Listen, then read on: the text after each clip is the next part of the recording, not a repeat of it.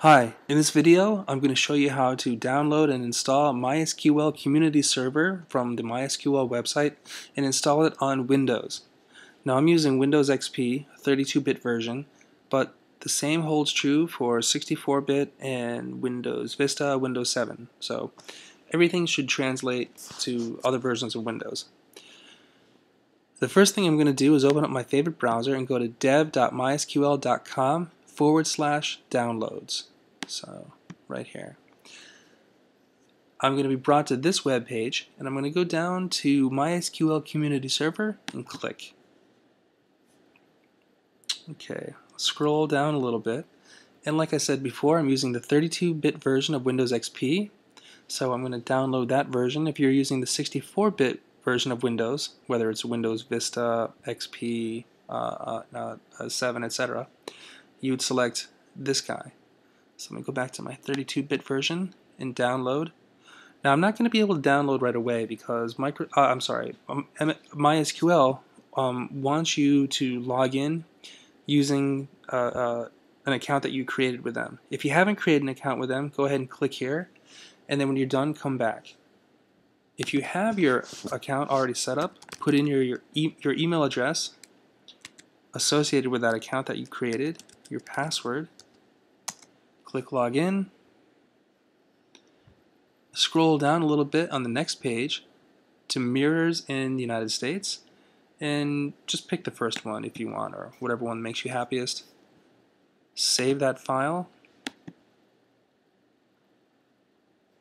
It should only take maybe half a minute or so, depending on how fast your connection is. We're already a third of the way through.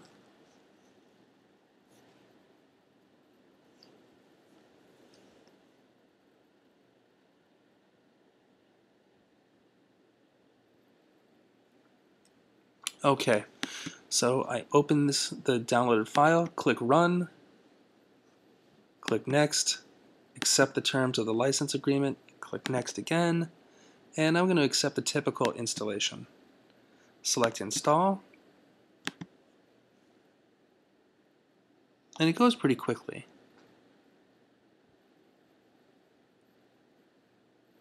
Great. Now select Next again, Next, Finish, Next. Now I'm here at the MySQL Server instance configuration. I'm going to select the standard configuration. Select Next. Now what I recommend that you do is click this checkbox, Include bin directory in Windows path. Click Next. And now you have to give a password. This is the password you're going to use to access your MySQL database. So create a password, enter it again. Now I recommend that you do not enable root access from remote machines, and I recommend that you do not create an anonymous account. So I just select Next, and then I select Execute. Prepare configuration goes quickly, write configuration file goes quickly, and start service goes quickly. Now, my machine's actually going to go pretty slow in this next step, apply security settings. But your machine should proceed through this relatively quickly and then be done. The reason my machine is taking a long time applying security settings is that I've installed MySQL before, uninstalled it, and I'm reinstalling it again to show you how it's done. When you do that, in other words, when you uninstall and then reinstall, the application of security settings fails. This won't happen for you though when you do it the first time.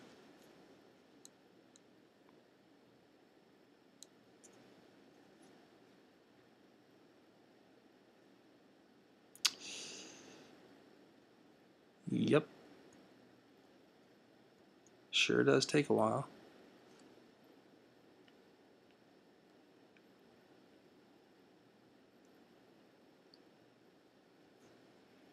So you can even see it says here, if you are reinstalling after you just uninstalled the MySQL server, please note that the data directory was not removed automatically, yada yada yada, therefore blah blah blah blah blah. Okay. So I'm going to cancel this. Now, click Start, and I notice that I now have my MySQL 5.5 command line client here under my Start menu, and it's also going to be under All Programs, under MySQL, MySQL Server, MySQL command line client. I can select this. A command prompt is going to open up. It's going to ask me for my MySQL password. And voila, I am now in my MySQL server. So let me exit. So I've installed MySQL Server on Windows XP. It should work the same for Windows Vista, Windows 7, and that's how you do it. All right, thanks a lot.